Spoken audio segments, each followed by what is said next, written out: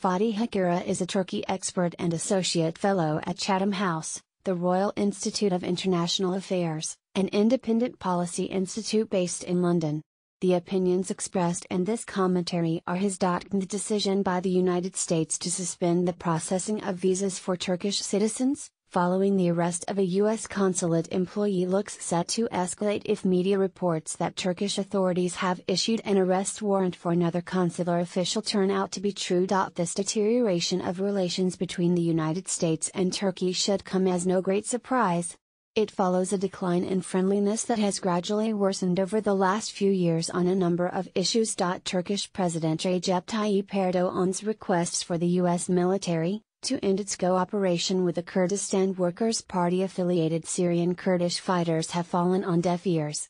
He has publicly berated the Pentagon for supplying arms to a group seeking to establish an autonomous Kurdish entity in northern Syria, along the Turkish-Syrian border. Then there is the complex issue of U.S. reluctance, in Ankara's eyes, to extradite the Pennsylvania-based Muslim cleric Fethullah Gulen, who it alleges played a crucial role in the failed coup plot in June 2016. The U.S. government justifies its position by retorting that Turkey has failed to provide sufficient evidence of his involvement to initiate the legal process for extradition in American courts, as required by the 1979 U.S.-Turkey extradition treaty. The United States perceives Turkey's detention of U.S. pastor Andrew Brunson and willingness to swap him for Gulen as unfair and illegal. Interestingly, Erdogan is not relying on the extradition treaty, but on powers he granted himself under emergency rule to exchange detained foreigners for Turks imprisoned abroad. He is also angry at the United States for arresting a Turkish-Iranian gold trader Azaz Arab, and issuing a criminal indictment against a former Turkish minister, Mehmet Zafer Çağlayan, over allegedly bypassing U.S. financial sanctions against Iran by facilitating gold for royal trade via Turkey. In response to this decline in relations between the two allies, Turkey has purchased Russia's S-400 missile system despite it being incompatible with NATO systems, and is coordinating Syria policy closely with both Moscow and Tehran. However, Russia will not have forgotten that a Turkish F-16 fighter jet shot down a Russian Su-24, near the Turkish-Syrian border not so long ago.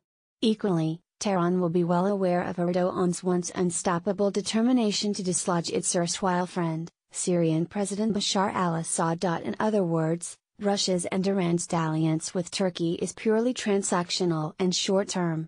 Only a few years ago, Turkey was coordinating its Syria strategy with the United States in the forlorn hope of deepening U.S. military intervention there. Once heightened expectations are frustrated, Erdogan tends to gyrate to the opposing camp out of anger and disappointment. Given Turkey's geostrategic position and historical partnership with the United States, it should adopt a more flexible and sober approach, that balances relations with Washington and Moscow. By shifting between Russia and the West, Turkey portrays itself unnecessarily as a volatile and challenging counterpart. That image does Turkey no favors in the turbulent Middle East and undermines its reliability with friends and allies. Moreover, Turkey's perennial dependence on huge external capital flows from Western financial markets to fund its economic prosperity should be reason enough for it to rein in its recent disagreeability with the United States and European countries such as Germany. After all, the Turkish economy will be significantly damaged if Ankara's current foreign policy trajectory persists. Ultimately, Erdogan's fight with the United States is a lose-lose to both parties, but probably more so in the longer term to Turkey.